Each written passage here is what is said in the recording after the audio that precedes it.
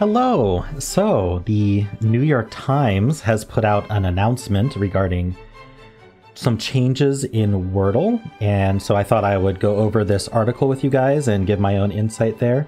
And maybe you didn't see this article, maybe you didn't see this announcement, so I think it's pretty neat. And I think that if you read between the lines, there's actually a lot being said in this short article. So let's go through it.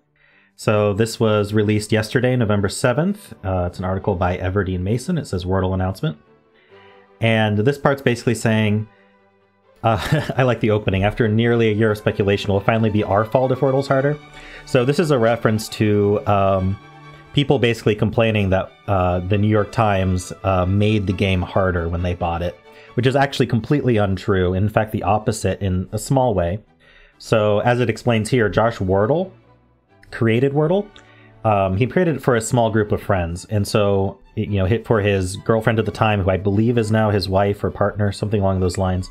And he created the game. He obviously didn't expect it to go viral, didn't expect everyone in the world to be playing it. But what happened is he basically curated a list of answers, and he just put that right in the source code that's sent to everyone's devices. Just a list of here's what all the answers are going to be, because he didn't have a server-side framework in place. And so just your client just goes, oh, what's today's date? Looks up, which word is supposed to be for that date, and that's the word that's going to be the answer when you go to solve it. So, people take advantage of this. A lot of content creators, for example, take advantage of this by, recording a bunch of Wordles in a row just by changing the clock on their computer. And then that way they can, record those, edit those all at the same time, schedule those to upload, etc.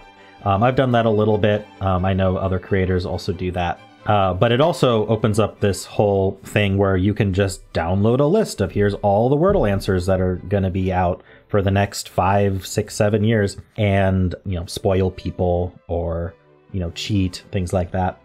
Obviously, cheating is always going to be very easy in this game since everyone gets the same word, but I think that's another level to be like, hey, here's the next year of answers. So anyway, when New York Times bought the game, they touched the answer list, but all they did was remove a few words that they were like, these aren't words people are going to know. They actually removed them.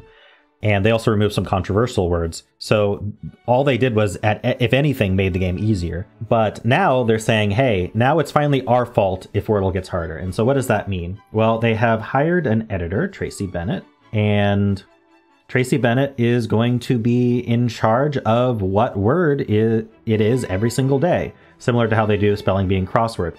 So I think that this line here is actually really important. The game will have a Times curated word list. So let's stop there. Times curated word list. This means, hey, we're not using Josh Wordle's word list anymore. We're making our own word list based on whatever the New York Times thinks are good words to have for the puzzles. So this is huge because I think there's a lot of complaints about what is and isn't on the answer list. And so that'll be pretty great. And what they mean by this is, there are two word lists. There's what we call usually the answer list and the accepted list. So the answer list is any word that it's basically, hey, these are what the answers are going to be, for the next few years. That's the answer list. And then the accepted list is these didn't make the answer list, but we'll still accept them as guesses.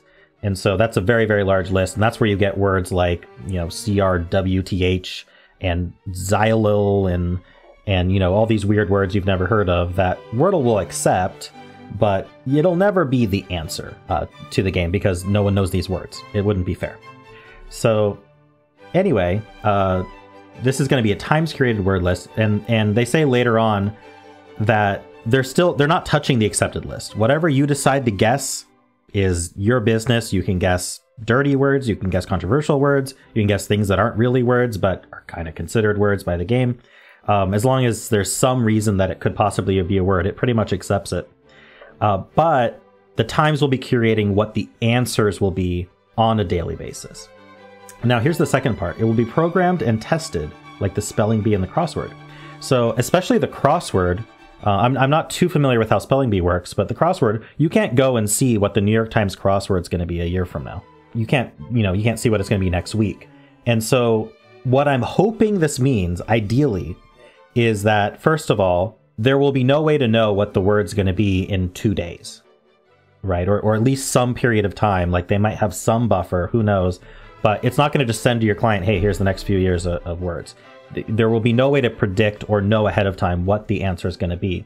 The other thing I'm kind of hoping for is, they released the crossword at a specific time. It's not like, oh, people in Australia get the New York Times crossword 16 hours before people in California. So what I'm hoping that they may do, but maybe not, is everyone is on the same level playing field.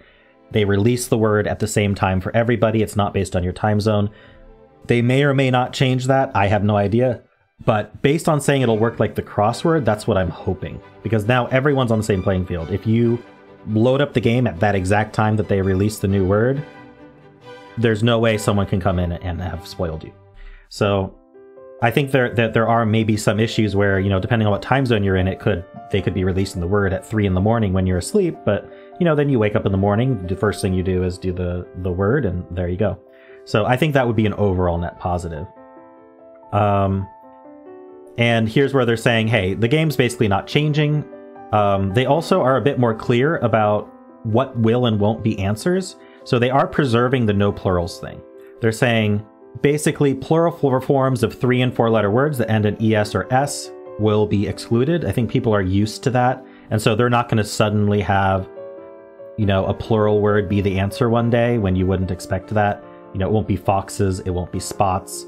But it could be geese or fungi because, that's kind of how Wordle has worked already, where it can be a plural, just not one that ends in S. So I think they're kind of preserving that vibe, but it doesn't mean that they're only going to be picking words from Josh Wardle's original answer list. So that's basically it. It'll be a curated word every day. Maybe they'll even start doing thematic words like on holidays or something. Maybe it'll be something related to the holiday. Maybe you'll be able to guess it more easily if you can kind of metagame. Oh, today is this holiday. Maybe it'll be this word and you get it in one. That could be fun.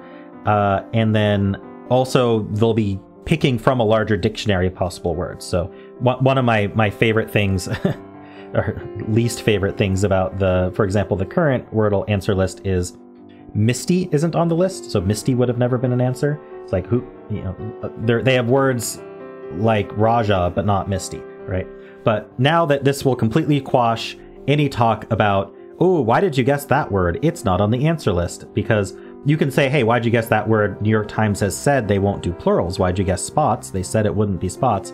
That would be still a discussion, but a discussion of, hey, there's this fixed answer list and the word you guessed wasn't on it, so it was a bad guess. Now we don't know. So I think that this is an overall net positive. How do you feel about this? Do you also hope that, they'll do the things that I'm speculating where it's all released at the same time? There's no way to know what future words are going to be. Or, do you not like this announcement? Are you worried about it? How do you feel? If you had something that you would want to say to Tracy, what would you say? So yeah, that's basically it. I think that this is an overall positive thing and something I was hoping the New York Times would do eventually. So that's about it. Let me know how you feel in the comments. If you enjoyed this content, leave a like, subscribe, and I'll see you in the next video.